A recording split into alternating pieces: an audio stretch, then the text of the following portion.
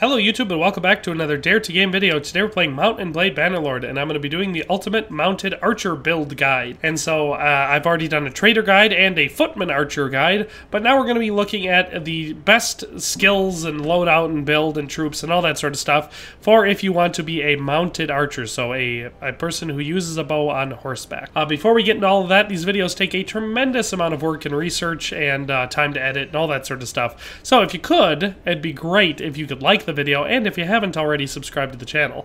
And then the cherry on top, or maybe whipped cream in your case, would be just a real nice comment down in the comment section to help with the algorithm. But with all that in mind, let's just dive on in, and I'll show you how to start off by building your character. So we're going to want to start off in Sandbox, and then just because if we're going for mounted archers, there's really only two options, that being the Azurai or the Khuzaits. We're going to go with the Khuzaits, just because I think they've got the best bonuses for this type of playthrough. So you can see down here, recruiting and upgrading mounted troops is 10% cheaper. That right off the bat is enough of an advantage for this type of playthrough to make me want to choose the Khuzaits. But we also get a 25% bonus, production bonus to horse, mule, cow, and sheep in villages owned by Khuzait rulers. So the more successful your Khuzaits are, and like the more villages that produce horses they have, the more availability of horses you personally will have, because you know you can help make them successful and govern villages, and then you get that 25% production bonus. The only downside is 20% less tax income from towns. So if you're playing as a Khuzait, don't focus as much on tax income, focus on tariff income or trade or smithing or whatever. You won't be able to rely on quite as good of an income from taxes. So yes, I start with the Khuzaits. As for all of the family choices to make, they will be as follows. So we're going to start with you were born into a family of tribes people. This will give you 10 skill levels and 1 focus point to bow and riding, which are both things that we want to focus on, and an attribute point to control, which is going to help us level up bow. As a child, you were noted for your attention to detail is what we're going to want to go with. This is going to give us 10 skill levels and 1 focus point to both athletics and bow. So again, we're going to have another one for bow.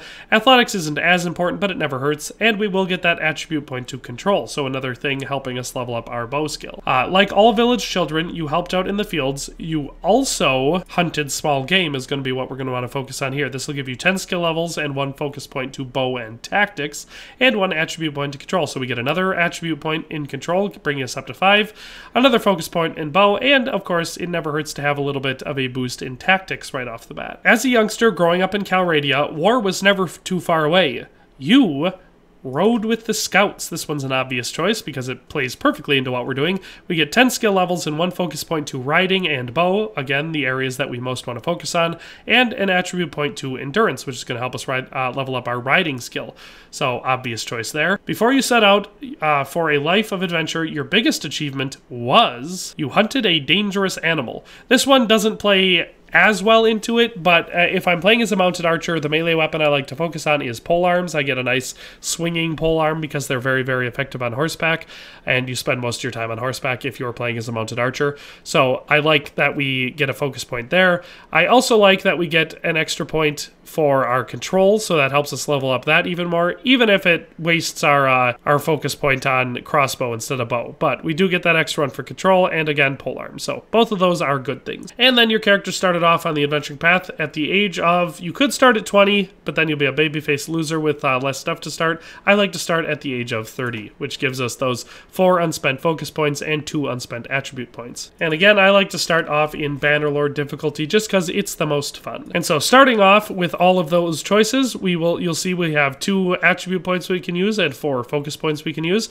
I'm going to finish off bow with one of those. I'm going to pop the rest of these, well, I'll pop 2 of them into riding and then 1 more into polearm, just so we can level ourselves up freely. You can see that we can make a choice in bow right away, and we have 2 unused attribute points. We're going to use one of those in control, bringing us up to 7, because that brings us up to the the skill limit of level 210, and we're going to use the other one in endurance to make it a little bit easier to level up riding, because those are our main focus areas. So as a basic skill level overview, if you follow all of the choices I made thus far, you start out with 2 for vigor, 7 for control, 4 for endurance, 2 for cunning, 2 for social, and 2 for intelligence. Then skill layout, we have 10 for polearm, 40 for bow, 10 for crossbow, 20 for riding, 10 for athletics, and 10 for tactics. And of course, for our focus points, 2 in polearm, 5 in bow, 1 in crossbow, 4 in riding, 1 in athletics, and 1 in tactics.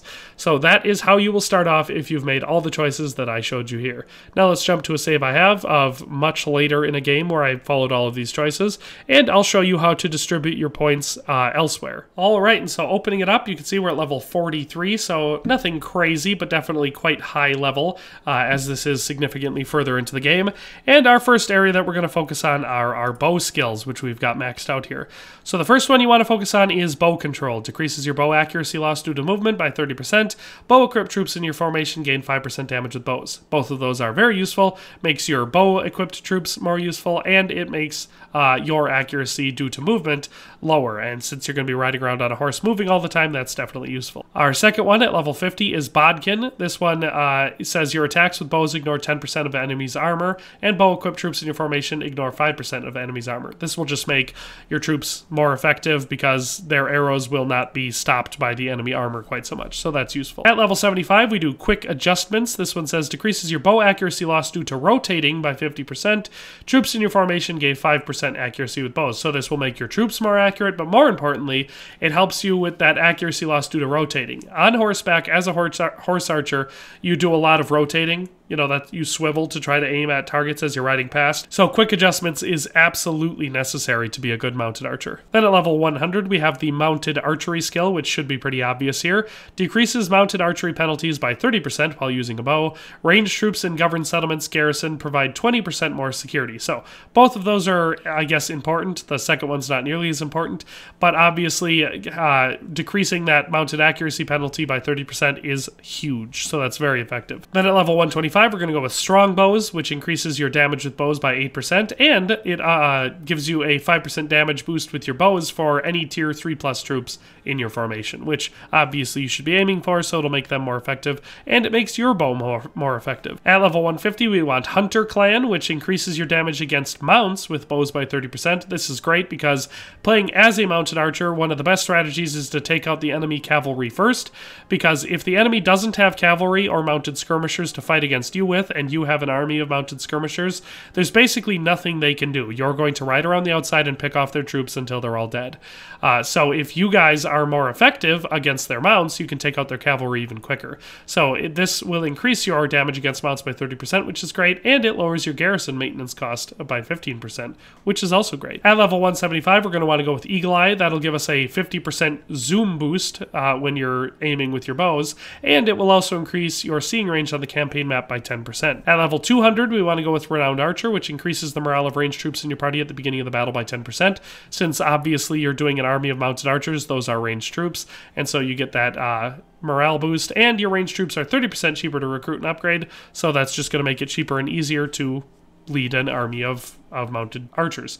Then at level 225, it's really up to you. Since you're a mounted archer, you might want to go with Horsemaster just because that will allow you to use any type of bow on horseback, and since like 4 of the best 5 bows in the game are longbows that you can't normally use on horseback, I can understand going with this one, and that's why I did it here, even though my character is equipped with the single best bow in the game, which can be used on horseback by default. So either you can use a step recurve bow or war bow until you get the noble bow and just make do with that, and if you do that, then I definitely recommend going with deep quivers because it gives you and all of your troops extra arrows. But if you don't have the patience for that, or you just can't get your hands on the noble bow, but you do have a noble longbow and you just want to use it on horseback, then go with Horsemaster. Finally, at level 250, we have Quick Draw, which just makes aiming with your bow 25% faster. So obviously an advantage there, and it's going to make you a lot faster with your bow. And of course, this one isn't a choice, but it is important, the Deadshot perk. So every skill point above 200, and you can see we're at level 330, so that's 130 skill points, gives you an increase of 0.2% for speed and 0.5% for damage. So definitely really, really useful to max out the bow skill once you've gotten this, because it makes your bows a lot faster and makes you deal a lot more damage with them. So that is all of these skills I like to focus on as a mounted archer are those ones that I just showed you. We have a couple skills for riding that I also like to focus on though. So the first one is the very first at level 25, Nimble Steed. This increases your maneuvering by 10% and mounted troops in your formation gain plus 30 riding skill. So this will make your cavalry troops more effective, but more importantly, it makes it easier for you to maneuver, which is important as a mounted archer. The charge damage really isn't that important as a mounted archer since you really shouldn't be charging your horse into the enemy. You do want that increased maneuverability though. So the Nimble Steed is something to focus on. The next one is the level 100 perk, Sagittarius. This decreases accuracy penalty by 15% while you're mounted, so this is going to make your bow significantly more accurate, and it does the same thing for any mounted troops in your formation, so all of your mounted archers that you're leading into battle are also going to have a accuracy penalty decrease of 15%. So Sagittarius is very important. Next up at level 150, we have the Horse Archer skill, which increases your ranged damage by 10% while mounted, and it gives a 5% damage boost for all of the mounted archers in your formation. So again, very useful. It makes your bow that much more effective on horseback, which, you know, as a mounted archer, you definitely want. Next, at level 200 for riding, we have Annoying Buzz, which is says you cause 20% more battle morale penalty with ranged skills while mounted. Since you are a mounted archer, that's what all of your ranged skills are going to be. So it's excellent to be able to inflict that much more of a morale penalty to your enemy. So I think that works excellently. And again, it does the same thing for your troops. So any kills they get at range while mounted causes 5% more morale battle penalty to the enemy. So Annoying Buzz is definitely a great perk for a mounted archer leading an army of mounted archers. Then at level 225 we have Cavalry Tactics, which says cavalry troop volunteering rate is increased by 30% in towns your clan governs, and mounted troops have 50% reduced wages in governed settlements. This is going to make your troops cheaper to maintain and easier to recruit for any towns that you govern, so it's a useful perk. Then finally at level 250 for riding, we have the Tough Steed perk, which increases your mount's armor by 20%. Anytime you're planning on being a cavalry troop in the game, like you personally, Tough Steed is good to go because it's going to help your steed not get killed out from under you quite so frequently. So those are all of the perks that I recommend focusing on for being a mounted archer in this game. That being said, obviously high scouting and tactics are going to be a great advantage. Leadership's going to help you lead more troops. Charm has its advantages here and there, and you're going to want to have at least some form of backup weapon in melee, and I like to focus on the polearms, and then I'll have like a Ramphia or a glaive or something like that to use on horseback because it's very effective. And if you do that, there's a couple skills like Cavalry and Lancer and Swift Swing. Those are good to use. The Sure-Footed perk. Things like that are going to make your polearm that much more effective on horseback. So those are all of the skills to keep in mind for making a overpowered mounted archer character in this game. If you want to go for mounted archer units to build your army with, the three best ones in the game in order from worst to best are the Imperial Bucellari, which is the it's from the regular Imperial recruits, and you recruit them down through the archer, trained archer, veteran archer, down to the Bucellari. It is just a standard mounted archer troop. They've got decent armor, a pretty good bow, 2 quivers of arrows, decent horse. They make a good mounted archer troop. So that's the third best. The second best mounted archers in the game are the Azurai Mamluk Heavy Cavalry. These ones, again, you're going to start with the Azurai recruit, go down to the soldier, then you're going to need horses to upgrade them to the Mamluk Regular, Mamluk Cavalry, and Mamluk Heavy Cavalry. But once you get there, they're a really good unit. They are balanced, so unfortunately they don't have 2 quivers of arrows, but they do have the piercing arrows, so they deal high damage, and they have the step recurve bow, which is one of the best bows you can use on horseback in the game. And they also have a sword and shield, so they can work relatively well as a regular cavalry unit or infantry troop on foot. So the Azurai Mamluk Heavy Cavalry are very balanced. They've got good armor, a really solid horse, good weapons, all that sort of stuff. But yeah, they are the second best mounted archers in the game. And then, of course, at the number 1 spot for the best mounted archers in the game, we have the Khuzait Khan's Guard. These ones are the noble troop tree, and so if you want to recruit noble Khuzait troops, you just have to go to villages that are bound to Khuzait castles, and that is where you'll be able to recruit the noble troop tree. And then you just upgrade them up to the Khuzait Khan's Guard, which have great skills. They come equipped with the glaive, so they also have the polearm as their backup weapon, and they will come equipped with the step recurve bow and 2 quivers of step arrows. So they've got plenty of arrows, a great bow, an excellent horse, solid armor, really good stats, and good weapons. So The Khuzait Khan's Guard are definitely the best mounted archers in the game, and if you have a full army of them, you can defeat pretty much any army anywhere.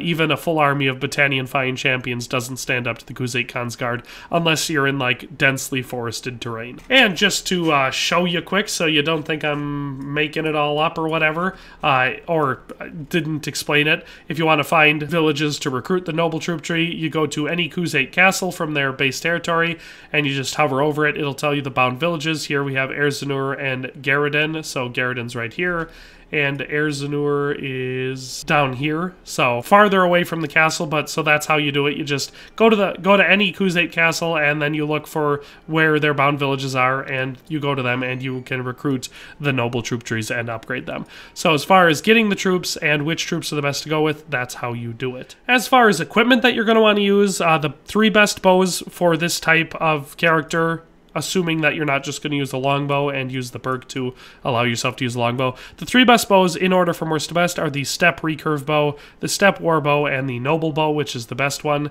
If you can get your hands on that, it's the obvious choice. Because it's just really, really good for a bow. The best horses to use as any cavalry troop, but in this case specifically a mounted archer, are the, in order from worst to best for the top 3, the Wadar Hotblood, the Battanian Thoroughbred, and the Asiligat. I have the Wadar Hotblood here because I haven't gotten a Battanian Thoroughbred or a Asiligat yet in this playthrough. But any of those horses are top tier best horses in the game, so that's what you want to go for. And then the 3 best types of arrows you can get in the game are the stacked steppe arrows at number 3, stacked bodkin arrows at number 2, and the piercing arrows at number 1. Here you can see we have 2 quivers of stacked bodkin arrows. They have 3 pierce instead of 4 pierce like the piercing arrows, so they deal slightly less damage, but we get the trade-off of having 32 arrows per quiver. So with 2 quivers here, I can have a melee weapon, which I have the Ramphaya as my melee weapon, and I still have 64 arrows to use before I run out of ammo. So, excellent loadout. If you have enough mounted troops that are gonna, equate to a full army, you can defeat pretty much any enemy army in the game with this build. So that is how to do the ultimate best mounted archer in the game. Hope you enjoyed this video. Hope you found it useful. But that's all for today. Hope you subscribe to the channel, but we'll see you next time. Thanks for watching another Dare to Game video. If you liked this video, please leave a like and a comment. If you haven't already, be sure to subscribe to the channel. If you like my content and would like to support this channel, consider becoming a member today for as little as $1.99 a month. It makes a huge difference. But in any case, thanks for watching and have a nice day. I'll see you next time.